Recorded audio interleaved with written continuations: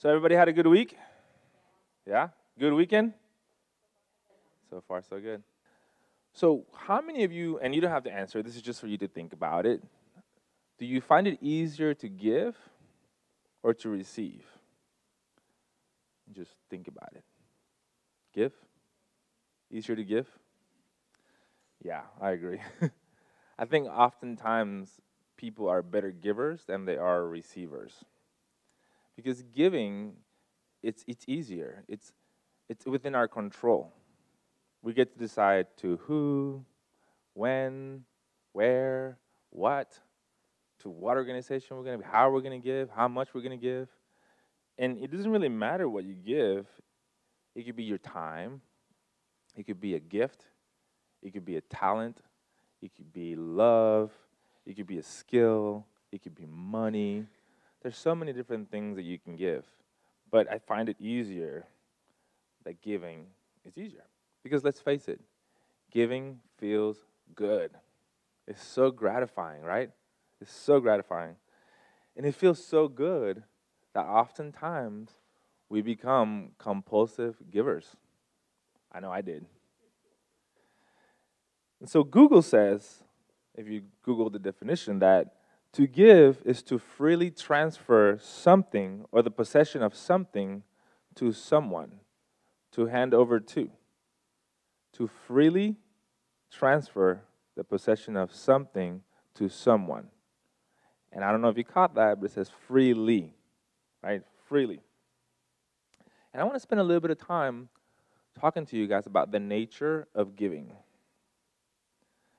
There's so many people that are either overgiving, they're undergiving, or they're just not giving the right thing. And the reason I say that is because when I'm going to give something to someone, I have to take into consideration the receiver. I'm not just going to give whatever I want. There's people in my life that I can't have deep conversations with. I can't give that of myself to them because they don't care. So I would be a very bad giver if every time I experience them, I'm sitting there forcing them for me to share with them deep topics. That's not being a very good giver. They're just going to get tired of me. And they did because I did it. I did it. So you have to know how to give. And the main thing about it is, every time I talk a little bit about being intentional about your day, being intentional about your life. So it wouldn't be any different with giving. We have to be intentional about our giving. We have to give intelligently, give correctly, with joy and with honesty. You got to be willing to ask people what they want. Get to know people and figure out what is it that they want to receive. It's like gift giving for Christmas. There's some people that they have no clue how to give you a gift.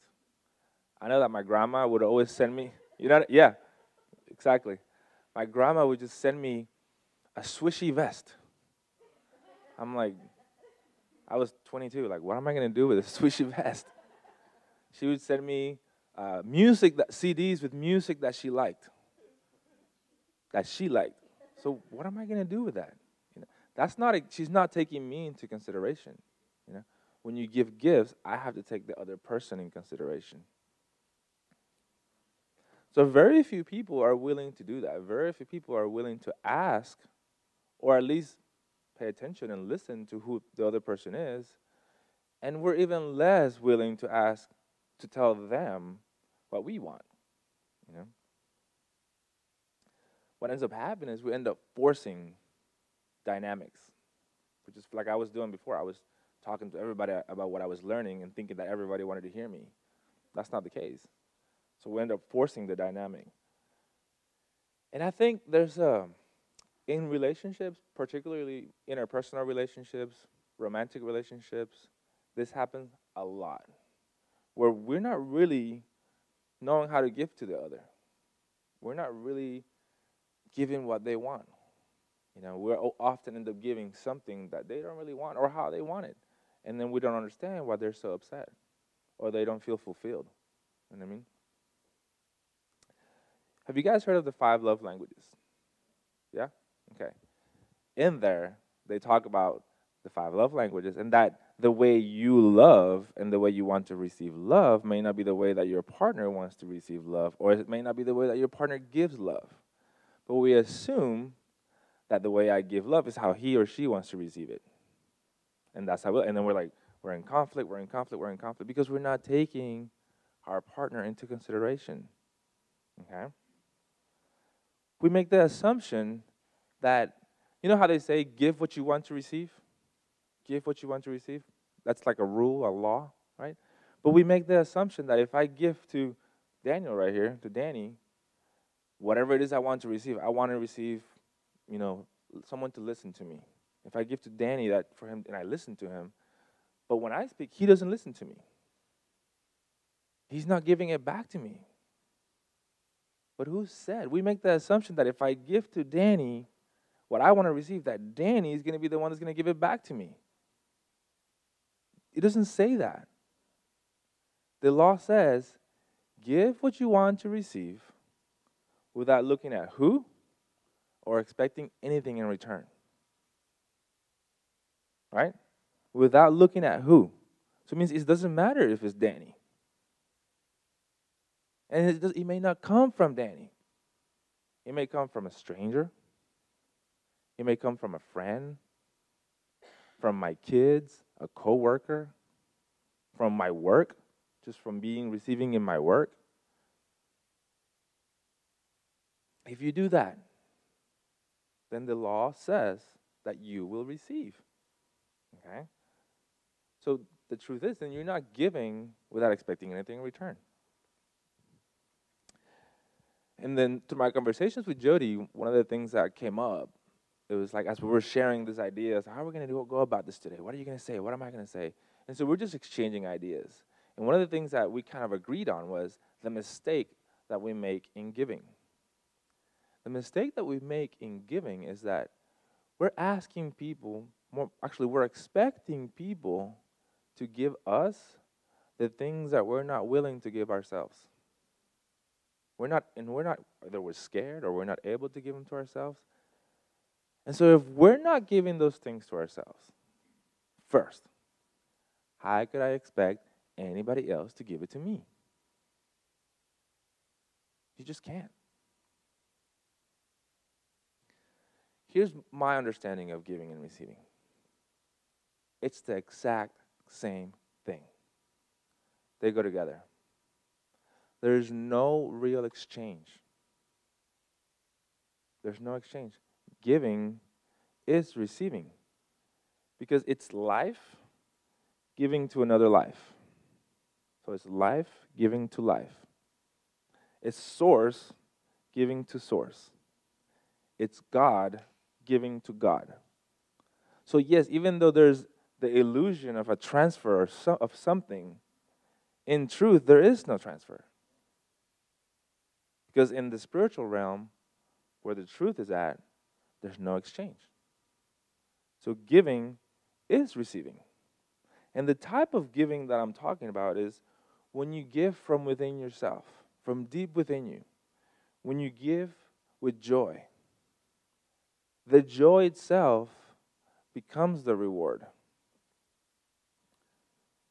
When you give like that, from deep within you, that's when you're truly giving. And that's when you're truly receiving. Because it becomes about giving itself, not about the thing you're giving, not about who you're giving. Okay?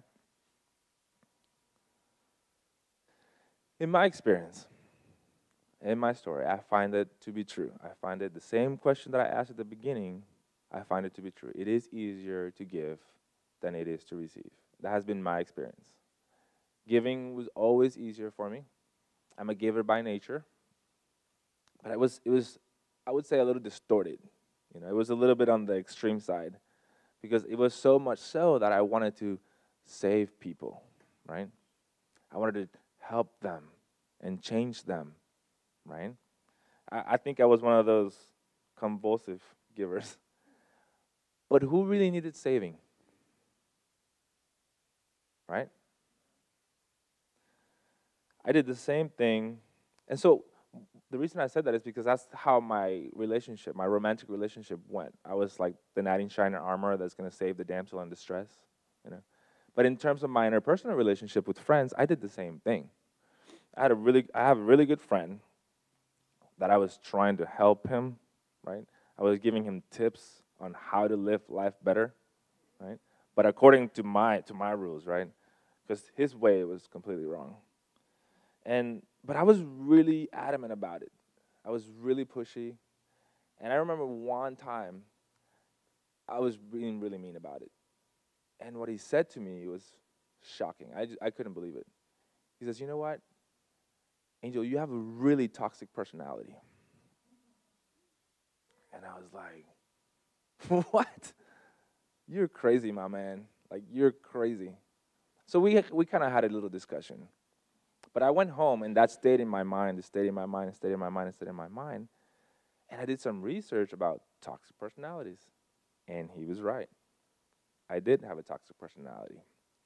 But more so than just realizing that, what I realized is that if I didn't change that, I was going to lose a really good friend, you know, because of I wanted to help people, right? One night, and I didn't read much back then, you know, but every so often I would pick up one of the books that I had and I would open it up to a chapter. And I was reading the book, The 7 Habits of Highly Successful People. Anybody remember that book? Did anybody read it? Yeah? In that book, there was a story of a teacher who was trying to do an experiment on perspective. And he gave his students the picture of the old lady that, depending on how you look at it, it looks like an old lady and it looks like a young lady. And in that story, in the classroom, he gave one half of the group the picture that only was the young lady, and he gave the other half the picture that only had the old lady. And on the projector, he put the picture that had both. So what he asked this room, "What do you see?" "The young lady." "What do you see?" "The old lady." And they started fighting. Fighting. Who was telling the truth? They were both telling the truth. And it took a little bit of discussion, argument for them, just like, "Okay, well, I kind of see what you're saying. Yeah, I kind of see the necklace right here. I kind of see what you're saying." So they started seeing each other's perspective. But what I realized with that story is that even though my friend's reality, his upbringing, and his background was different than mine, it didn't mean that it was wrong. It didn't mean that it was false. It was just different. And I have to say, I mean, I apologized to him, and we made our amends, and I have to tell you that we're still friends today. And he's sitting back there, Daniel. Stand up, Daniel. Come on, say hi to people.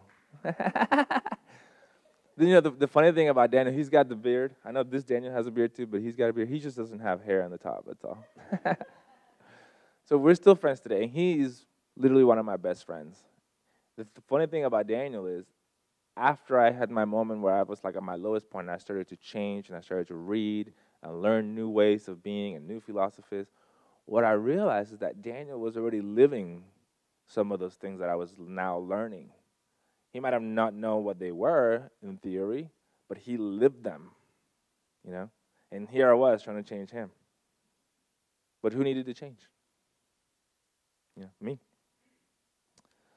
So going back to the purpose talk that I gave earlier, or a couple of weeks ago, about why are we here? We're here to give to others. So when I was getting involved with Daniel and doing that, and when I was getting involved with my wife and trying to change her and try to save her, what was I really doing? Why was I so like obsessed with like them changing, right? I was really distracting myself, from my work, from my pain, from my healing. I was avoiding giving to myself. Because again, receiving is so uncomfortable. Really receiving, when someone is genuinely giving to you freely, because they want to, not out of obligation, not because they're expecting anything, was really uncomfortable for me. I was not a good receiver. But why was that? Because I didn't think that I deserved it. I had a low self-esteem, a self-worth issue. I didn't have a self-esteem issue. I was way confident, believe me. But that's what I was doing. I was masking my self-worth with overconfidence, with trying to help and save other people. Because if I did that, then that means I was doing something good. Then that meant that I was good, that there was nothing wrong with me. So the self-worth issue. Again, I was masking everything with confidence. I thought that if I helped others that I was doing something good. And there's nothing wrong with helping others.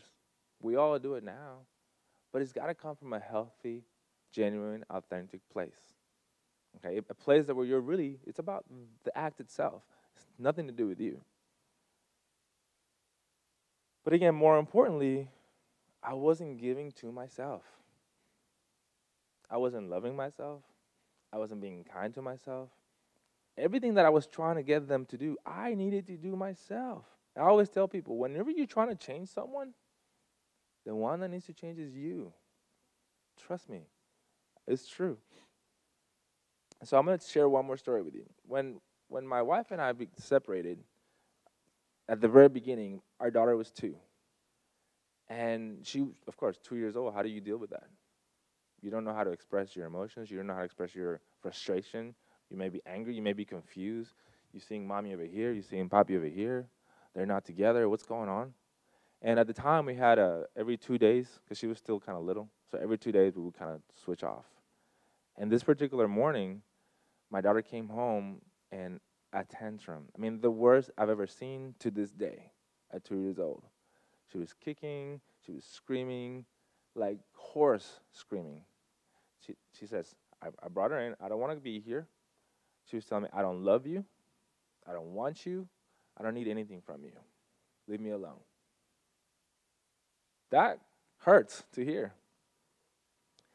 And the reason I'm telling you that is because this was a pivotal moment in my life. Not only just for my relationship with my daughter, but it really showed my understanding of why we're here, my understanding of giving.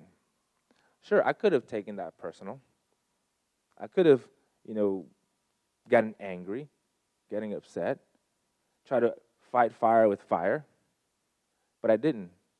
I was surprised by what I told her. I told her, it's okay, baby. You don't need to do any of those things for me. I'm here to love you. I'm here to give to you. And I will always do that for you. And I held her, and I rubbed her head, and I kissed her on the cheek, and she just fell asleep. Giving is tied to our purpose. It's because that's what we're here to do. We're here to give to others. We're here to serve others. We're here to help other people be better and grow. When I'm walking down the street and I go to a store and I open the door, whether it's for a man or for a woman, it doesn't matter. I open the door and I let them in. It's not because I'm doing it for the thank you. I'm doing it because that's who I am.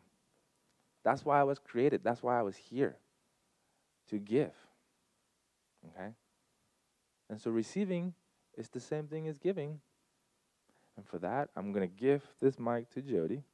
I really appreciate that. And yes, Angel's right. I was totally surprised this week whenever we were texting back and forth. And I was really just trying to be encouraging, like, hey, this has been coming up. I'm so excited to hear you share on Sunday. It's cool how you line up and get in sync with what the universe is doing. And he's like, let's do it together. And I'm like, dang it. No, that's not what I was going for. Anyway, I appreciate that so much. And I want to tell you guys a little bit, from me, it's like, I think you all would agree, and he asked you this initially, is like, do you think you're better at giving or do you think you're better at receiving? And, our initial response is, I'm better at giving. And I would have to say, and whether you think you're a good giver or not is not really what I'm trying to bring you to. The point is that I grew up in a situation coming from a real fundamental background, church-based. It was taught to be a servant. You were taught that. It was noble and it was Christ-like to give. And so we were taught to give to this really extreme level. I heard comments and things said sometimes that were like, if you've got something bad going on in your life, find someone else. There's other people that have something going on in their life that's worse than what you're going through. Go help someone else. And so we were really taught to give to the point that there was nothing left, honestly. And it was the thing that you did to prove your faithfulness, to be in good standing with God. You know, this giving mentality, and giving is such a good thing. And I started really thinking about this. Of course, having conversation brings all kinds of things up, but I was wondering if you guys, with me, just right now where you are, if you could kind of adjust yourself in your seat just a little bit and kind of sit up a little bit. And I want to ask you to do something for me. Now, the cool thing is you've been doing this all along without even thinking about it, but this time I'm going to bring your attention to it. So I want you to take just a really deep breath in. Really quickly, just take a nice long breath in, and then I want you to just let it all out. And I want you to do it one more time. Take a deep breath in, and then just let it out. Now, isn't it cool that you've been sitting here this entire time, and you've been doing that over and over and over again? What I loved about just that very simple thing is that giving and receiving is essential to our life. It is part of who we are. What you just did is something you do every day over and over and over again. You give, and then you receive. You do it in your physical body over and over again. But what I started to realize about that one simple thing was we've had it backwards so long, because we've taught, and the way I was raised, maybe you were too, and maybe this is totally something you can't relate to. I don't know, but I'm going to share this with you. We were taught about sowing and reaping. Anybody ever heard about sowing and reaping? Okay, so the whole thing about sowing and reaping is based on whatever I put out, that's what's going to come back to me. But it's all predicated on my initial action, right? It is all predicated on giving out first, then I receive. But think about how you live in your body. Now, if I asked you guys to just blow air out right now, you could do it, but could you do it over and over again? Just blow air out of your body. You can't do it. It's impossible. And really, the only way you can actually exhale is you have to do what first? You've got to receive first. This is where everything flipped around for me, and I started understanding we've been doing it backwards all along, and no wonder we are so spent. No wonder we are so wrung out in our life, because we're giving out to the people in our life. We're giving out to everything else around us, like Angel said, hoping that these people are going to give to us what we won't do for ourselves. The thing we have to do first, we have to receive first. How do you pour water out of an empty pitcher? It's impossible. Unless you're Jesus and you can turn water into wine. But you know what I'm saying. You've got to start it first. You've got to start with something. He started with water at least, right? If you're starting with nothing and you're trying to give out of yourself nothing all the time, you are out of balance. And I started realizing in my own life that there were places in my life where I was out of balance. And I can say, and I don't know anybody else in here can say, I was out of balance in my giving. Because I believed it was right. I believed, and it was my nature. You know, people would come and ask me for help, and I would say yes to things without even thinking about what that meant I was committing to, because it was just part of who I was, and this was good, and this was right, and this is what God wanted for my life. And so I think it's so critical for us to understand the reason we think we're good at giving really is not because we may be awesome at it, we may be doing it to an extreme, but it's because we've heard it so much.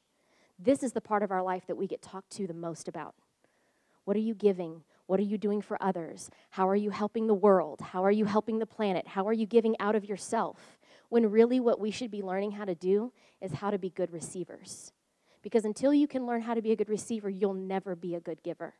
In fact, everything that you do, I'm going to venture and kind of go out on a limb here to say this, processing through my own experience. When you start doing things out of yourself for other people, a lot of times it's really just manipulation. A lot of times it's really just, I'm going to put this out and see what comes back to me. So that's not really giving. You're doing it because you are under the idea of sowing and reaping. If I sow this, I'll get this back. So it's different than giving and receiving. Inhale, exhale. And so for every exhale in our life, there has to be an inhale, right? It has to work that way. Only we've got to flip the model around. Really, for every inhale, then we've got to give it out. We've got to take it in, and then we've got to give it out. And that has to happen over and over again in our life. And so I wanted to share just a couple of things with you I think are really interesting and unique, because there's things that happen in our life and we might not even realize what side we're on here, how far the pendulum has swung in our life. So I would tell you this: if you are all the way stretched out over here on this giving side, the chances are good that these are some of the feelings that you feel in your life, or you have felt these in your life. Maybe not right now, but you felt this in your life. Maybe you felt resentment. Maybe you have felt taken advantage of. Maybe you have felt some anger. When those feelings come up in you, that is a signal to you that you are swung out way, way over on the other end. You're in the giving part of your life, and there's no receiving. There's no inhale going on in your life, okay? But if you're on the inhale side, and here's the thing, how many of you would say that there have been times in your life where you've experienced, at some point in your life, you're just in a mode where you can give, and you can pour out, and you feel good, and you're doing, and you're going, and you're giving of yourself in every way, and then something happens. You get sick. Your finances drop off significantly. What do you think that's about? I'm going to say probably you've been exercising this extreme in your life. And I'm not going to tell you that every day of your life is going to be perfectly balanced. What I am saying is, when you don't recognize what you're doing in your own life and understand that everything I give out, I have to be able to receive back, or something's going to break. Just like what I just told you guys. If I told you just inhale, and I never let you let that breath out, you're going to pass out in your chair, because you're cutting off the flow. You're cutting off the oxygen to your brain, which keeps you thinking and living, okay? So it's extreme. This extreme way of living will cause things in your life to break down until they don't function anymore. So if you're experiencing some things in your life like that right now, the chances are really good you've been out of balance in one of these ways. Now, if you're in a real extreme place of receiving, you're not doing anything, giving out at all, you're just doing this all the time, basically, okay? What you're probably going to feel is you're going to have feelings of uneasiness. Maybe you have feelings of depression. Maybe you have feelings of guilt.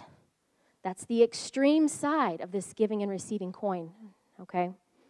So I wanted to share just a personal story with you about something that I had to learn, because giving has always been the thing I've been taught to do. I have never had anyone talk to me about, Jody, you need to be a good receiver. And I don't know about y'all. Maybe somebody sat with you and told you about this. But if not, then maybe I can share something good with you today. So, I started having babies really young. I was a young mom. And my husband and I, when the kids were probably anywhere from ages 3 up to 8, we've got 4 kids. We worked. Both of us we were a 2-income household, basically. Made decent money for what was going on in the world. But Christmas time was always the stressful time. Okay, so I come from a family that just celebrates Christmas to the nth degree, and like everything is big. I mean, it's huge. And Santa Claus always got all the credit. He always brought the big, really nice gifts. Like Mom and Dad gave us good stuff, but that Santa Claus came. It was awesome. And so this is what I remember from my childhood, and I'm wanting to recreate this for my children. This was so important. And I'm sure many of you parents can relate to the fact that you just want good things for your kids. You want to give them everything. Whatever they want, you want them to have it. Whether it's good or bad, you still want it for them.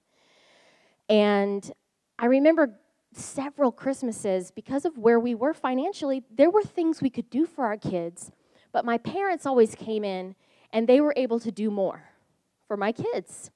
And I remember feeling at one point, at first it was like, this is the way it goes. Grandparents give good gifts, and I'm going to give what I give, and it's all good. But then there was a time where it came in, and I started feeling resentful. I started feeling resentment toward them, because I'm like, you're making it hard on me. I cannot keep up with you. And I'm the parent. I should be doing this. But the problem was I didn't know how to be a good receiver. Because here's what I really wanted. I just really wanted my kids to have that experience, but I was losing myself in the egoic idea that it had to come from me. So I'm going to tell you guys something right now. There's places in your life right now, maybe you're giving out and you're not getting it back in that place, just like Angel said. But the truth is that you're shutting down the flow all around you because you've decided it has to come this way. This is where it's going to come from, right here. Maybe in your job. Maybe you want to experience some financial increase in your job. Well, I'm sorry to tell you that you are shutting down the flow of all good in your life because you've decided it has to come through this particular direction. And so that's what happened to me. I had decided that it had to come from me, that the only way it could really be good was that it had to come from me. And I remember, I don't even know where I was. I'm sure I was driving in my car. That's where most of my epiphanies happen, when I'm being quiet, and I don't have anybody yelling at me in the back seat. But I was probably driving along. I was just being quiet, being by myself, and I had this little idea in my mind. I thought, isn't it silly for you to be upset about that? Because all you really wanted was the good thing. Does it really matter where it comes from? Jody, you're getting all of your desires fulfilled. They're just coming from all different directions. Learn to be a good receiver. And so that changed everything for me. And that's been a progressive thing in me. I cannot tell you that from that day forward I was good at just being happy about other people doing things that I really wanted to be the one to do. What I understood was, but I want them to have this, or I want them to have this experience, whether it's my kids or another person or whatever. Do I really care what the channel is that it comes from? It's about learning to be a good receiver. And so I want to just leave you with something. This is an affirmation that I do with myself on a regular basis. And I have to remind myself about this. But on a daily basis, it might be a good idea for you too. And if you like it, you can take it with you today when you leave. But I just say this very simple thing. I receive good graciously in my life right now. And if you want to, you can say that with me right now. I receive good graciously in my life right now. And so whenever you feel spent, whenever you feel pulled in whatever direction you're going, and you feel like you're giving, take a breath. Inhale. Receive a little bit for yourself, and maybe say that to yourself, and allow God, allow the universe, allow the powers that are working in your life to help you see all the places where really you are able to receive, especially if it's not coming from the place that you have decided it must come from. Receiving is really about allowing. Receiving is about being in the flow. So you can't have receiving and giving and miss one of them. They have to work together, like Angel said. They are the same thing.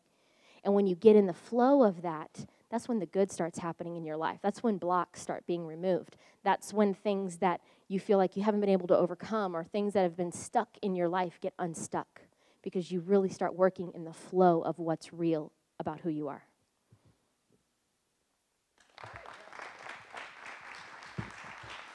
So we're going to redesign the giving experience a little bit, okay? But it's going to start by you gaining empathy for your partner. So let's choose who's going to be the receiver. So choose who's going to be the receiver. Okay. Once you know who the receiver is, we're good to go. Give to me. Okay. So whoever's going to be the giver in this exercise, you're going to ask your partner a question, and you're going to really try to get a feel for where they're at, for how they're feeling, and you're just going to ask them, what is something that they've been needing or wanting, something that they're trying to do, okay? What is something that they need, they've been wanting, they've been needing, so that they can do what they want to do, okay? And just jot down some notes. Create a little summary, like just write it down in your own words. What are you hearing from them? What are you feeling from them? Get a good insight on where they're at. Go. And as you're wrapping it up, just kind of give me a thumbs up if you're done, so I can kind of get an idea where everybody's at. Okay. Is that good? Everybody get an idea of the notes? Yes? A little more time, maybe? Yeah, good. Okay. All right. So those of you that were taking notes, the next thing you're going to do now with the notes that you took is you're going to create a problem statement. And I'll give you an example. You're going to write down your partner name, and you're going to say, needs a way to, whatever their needs or wants are, and the reason why. So for example, if Jody was my partner, I would say, Jody needs a way to feel listened to, because when she doesn't, she feels little. She feels small. Okay, just an example. This is not true, by the way. But Just an example. So with your partner's information, write down a problem statement. Her name or his name needs to find a way to whatever the situation or the needs of the ones are and the reason why. It could also be a but. It could be a because, it could be a but. It could be like, well, I didn't know this was my, it could be surprisingly because, however you want to put it, a problem statement about your partner. Partner's name needs a way to feel, whatever that is, because. How are we doing? How are we doing? Good? Everybody good? Okay. So the next part is going to take a little thinking from you. You're going to write down 3 ways or 3 ideas in which you can offer to your partner so they can get those things. 3 ways or 3 ideas that you can share with your partner how they can meet those needs or those wants. Don't share them with them yet. Just jot them down. Fresh ideas. Yeah. Out of the box ideas. So first, I just want to say thank you for being willing to do that, by the way. So give yourselves a hand because that was a great exercise. And of course, I'm looking for someone or a few people that would like to share. The receivers, though. I want to hear from the receivers first. Someone who would like to share their experience. This is a safe place. Yeah, come on. Yeah, we got to get you on the video.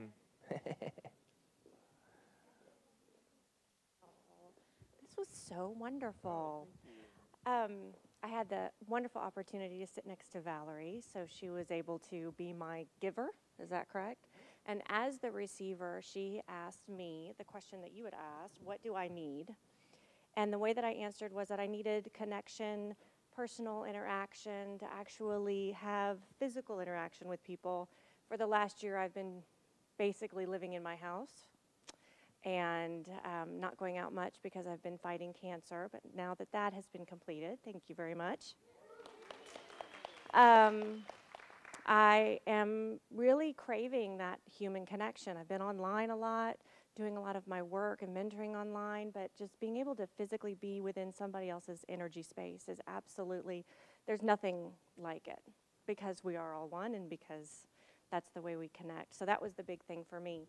And then Valerie, who's so awesome, came up with these amazing ideas. She said she was going to invite me to a girls' lunch, that she was going to introduce me to some of her friends, which is great since I'm kind of new in San Antonio, and to take a walk with me so that we could talk together and get to know each other more.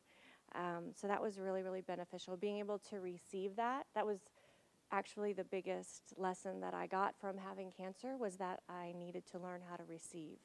And during that time while I was going through that, I didn't have opportunity to give. All I could do was receive.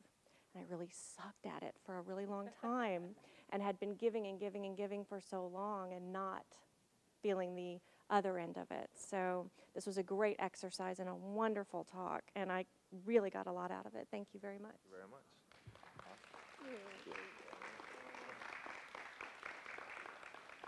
Another one, another receiver.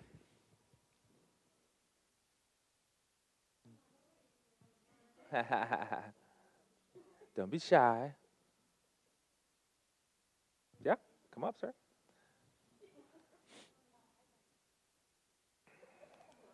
Thank you. Thank you for coming. What is your name? Adam. This is Adam. Hello, everybody. It's my second time here, and I've enjoyed my time so far.